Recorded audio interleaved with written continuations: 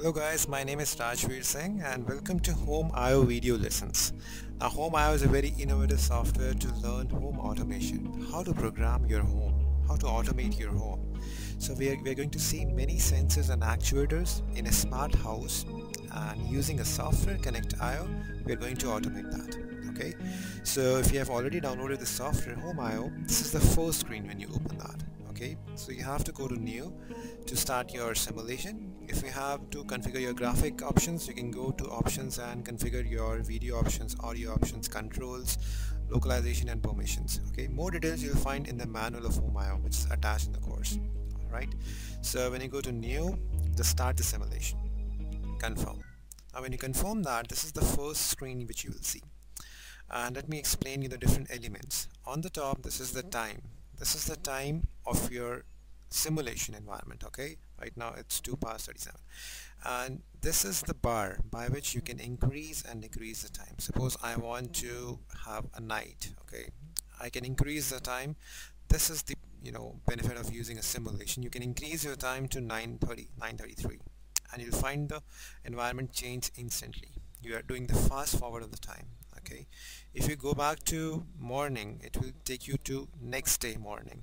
All right, and over here, this is the layout of your smart house. Okay, this is the section A, B, C, D. I'll explain you the different sections, and these are the different tabs. I'll explain you tabs during the course of this video. And this shows the temperature inside the room. If this is the 20-degree, this color here, so temperature is somewhere between that. It's 23 or 24, and that's the temperature here. So you can see your temperature of the room by this layout. All right, and over here you'll find this is the date, day, and this is the daylight saving time, 0 days. We have just started from 7:33 in the morning. This is the minimum temperature. You can increase or you can change the minimum temperature. This is the maximum. You can change the humidity, and you can change the wind direction. This is the wind velocity, and this is the cloudiness. You can see on the top, what a beauty. This is the cloudiness. Okay, you can increase and decrease the cloudiness, and that's the power saving. We are going to see how much power we are going to save using this Home IO. Alright, so this was about the different elements being used. This is a magnetic compass. This will show your position. Right now I am facing north, totally north. I'm at the north. Okay, sun is at the northwest, so this is east, southwest, so I can see my location as well. So if you want to go back to the morning time, just take your slider to 7. Now it will take you fast forwardly to 7 o'clock. Alright, so this is how it works. Now you are in the morning. This is the morning time, and this is the cloudiness. You can decrease the wind, you can decrease the cloudiness, and this is very clear sky. Now one more thing, let's have some overview of these tabs. This is the date selection. If you want to jump to some other date, you can do that. This depends upon your logic as well. Then this is the location where you want to be. This will change your latitude and longitude. So this, you can select your location wherever you want to be. Okay, this will change that instantly. Next is this is the touchscreen tab inside the software. You can also make some scenarios in your touchscreens, and you will get these devices once you activate that I will let you know later.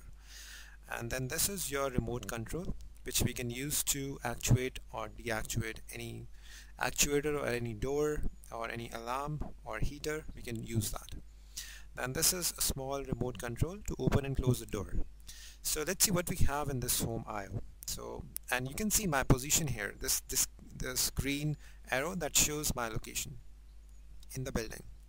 So I believe this is the starting point, and this is a door. Now if you take your mouse to the door, you'll find this is highlighted. To open the door, just click and drag. That's how you can open up, and you can go outside the door, and this is how it looks.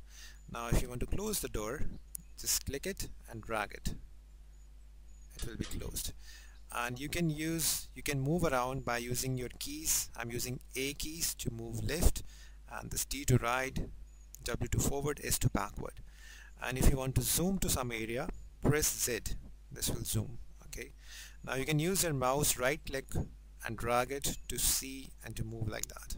Okay, and you can use your scroll to, now scroll doesn't work here.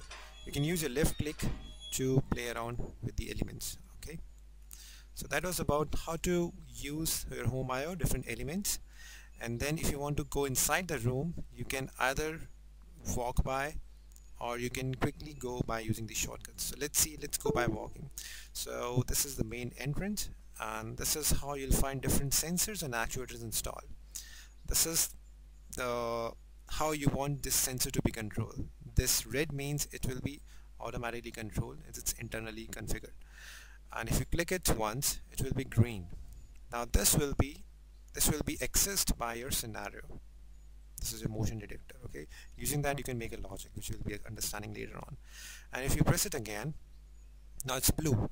Now blue means you can use a Connect.io. This is again open source environment, open source software you can download from the website. And if you go to tags here, you'll find a motion detector. This tag will come only if this motion detector is having a blue icon. If you go back to red, you won't find this tag. So this Connect.io is linked with all the blue icons inside the home.io. Alright, so as of now, let it be red. Now if you want to go inside, just click on the door. It will be open and you can see inside what is there. Okay, and you will find a lot of switches. These are the switches which you can control. That's the heater, and you will find this is the siren. That's the siren. That's the motion detector. That's the room brightness sensor. That's the password security control device. And on the top you'll find door sensor. It will sense whether door is open or closed. Okay, and you'll find these are the lights. This is the room lights, and you'll find a couple of more motion detectors at many areas. So let me quickly jump to another room. If I click on A, that will take me to this. This is the A block of the smart house. This is the B. This is some. That's the C. That's, I think I'm in the washroom. That's the C. No, it's not the washroom. It's some corridor. And then this is D. D is the kitchen. E is another living room. F is the garage.